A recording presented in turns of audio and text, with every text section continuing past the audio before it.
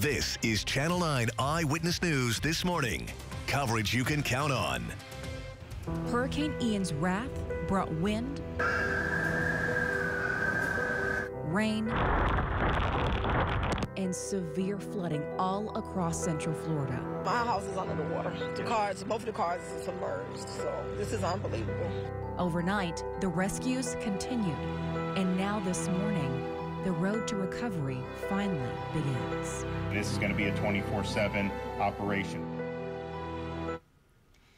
It's going to take a lot of work, but Central Florida is going to recover. It's 5 o'clock on the dot. Thank you for joining us this morning, September 30th. I'm Kirsten Delgado. And I'm Alexa Lorenzo. Meteorologist Brian Shields is here too, and we've been here all together preparing for the storm. And then over the last 2 days, we've been bringing you that live coverage of Hurricane Ian's wrath. And that live coverage is still going on this morning as we move into the recovery phase. You see here, we have a full team of reporters across Central Florida for you. First, though, let's send it over to Eyewitness News certified meteorologist Brian Shields. Brian, the worst is over, and silver lining for those who don't have power this morning.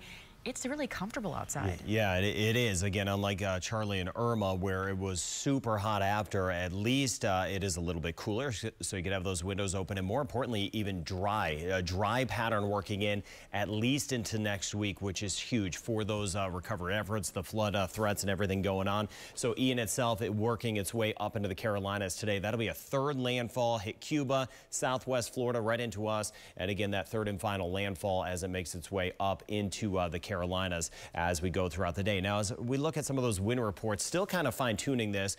New Smyrna Beach, there was a gust of 86 miles per hour. Daytona Beach, about 81. Same deal in Melbourne.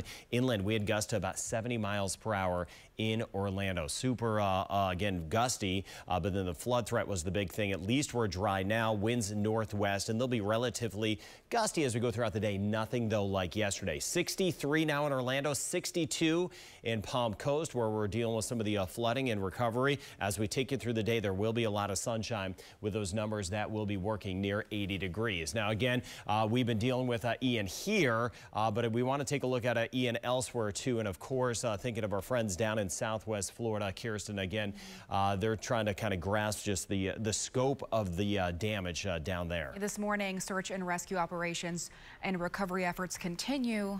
As of right now, though, the death toll stands at 11 people.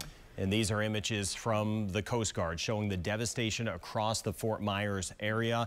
And look at this destruction near this bridge that connects an island to the mainland. Now watch as we get a first-hand view of the Coast Guard rescuing a man from his flooded home. This is in Sanibel, and you can see the man handing his cats to the rescuer through a window. And take a look at what's left of this marina at Fort Myers. Hurricane Ian flung boats like toys, leaving them on dry land. People who didn't evacuate are stunned by the damage.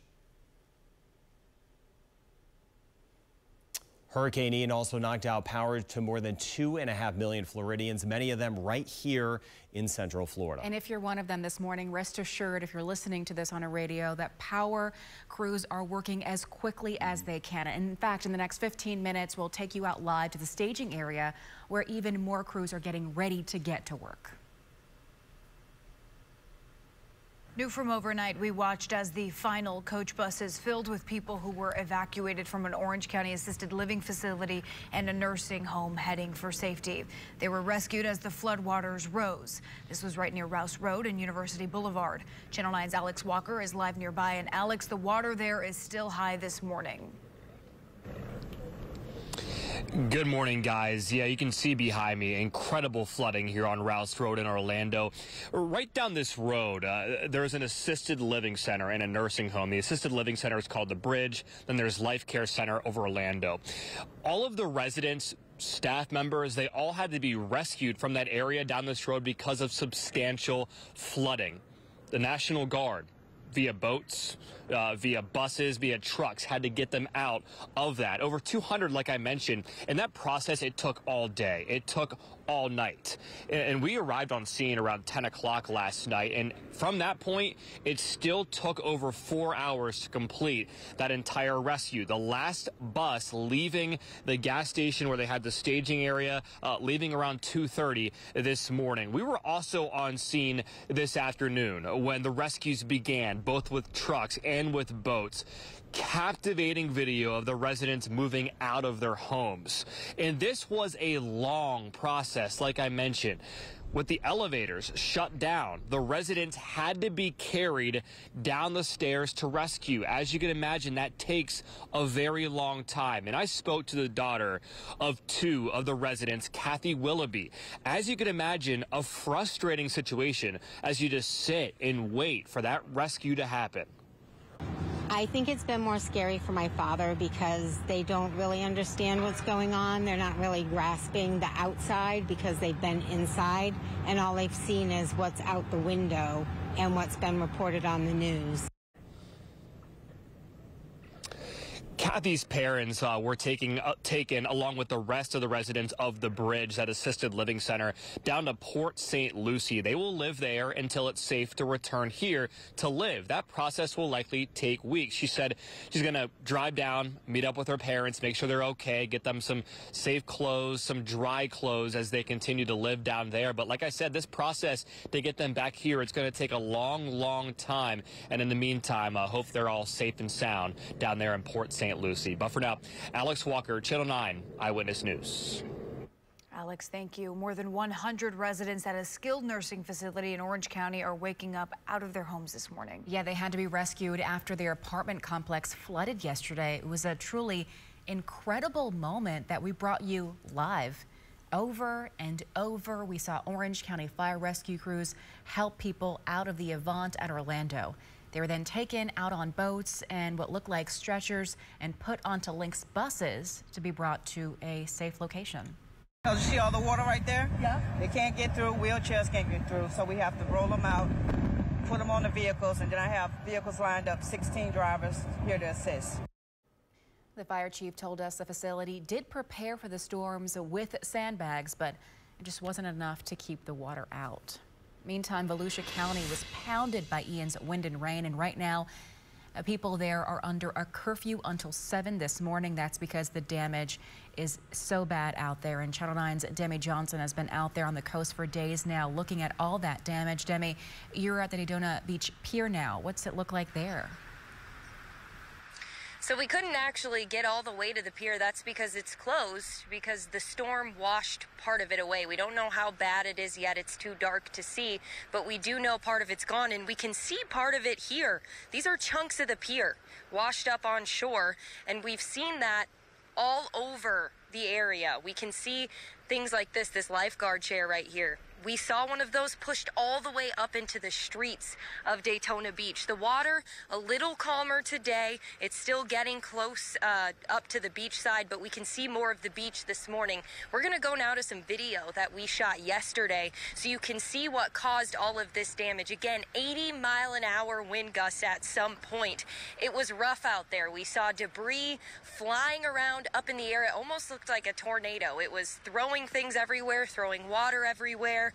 The winds were absolutely insane. We saw damaged businesses, damaged homes, and we do know that there were also several flooding rescues throughout Daytona Beach, but the bridge is closed, so we haven't been able to get over there and see all of it so far this morning. But as things get lighter throughout the day, we hope to be able to show you some of that flooding. Hopefully some of it starts to recede again as things cool off. And again, we do want to remind people you're still under a curfew until 7 a.m. Again, we haven't seen anyone out on the streets today, which is good because there is still a lot of debris on the streets. It looks like they cleaned some of it up overnight, but things are still kind of rough out here. I mean, it's not windy by any means like it was yesterday, but we can still see the tops of trees moving around, so it's probably not totally safe for people to be out yet until crews can get out and survey some of the damage. For now, live in Daytona Beach, Demi Johnson, Channel 9 Eyewitness News.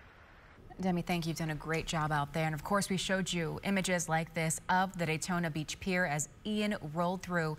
When that happened, you saw there the camera just turned over. And you see the flags whipping there early yesterday morning when that camera turned upside down. Brian Shields recording wind gusts there as high as 80 miles per hour. And you heard Demi mention the bridges closed in that area.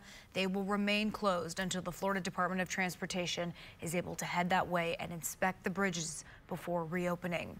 Over to Flagler County, the county-wide curfew will stay in effect from 8 p.m. till 7 a.m. daily until further notice. If you ignore the order, you can face up to 60 days in jail and $500 in fines. County officials don't want to do that. They want everyone to follow this. It's for your protection, and they will lift it as soon as possible. Back in Seminole County, like most of Central Florida, the damage and flooding devastated most of Sanford. Take a look here. You see a State Road 46. It just looks like a lake. Seminole County Rescue had to close off the road after towing many cars out of the water.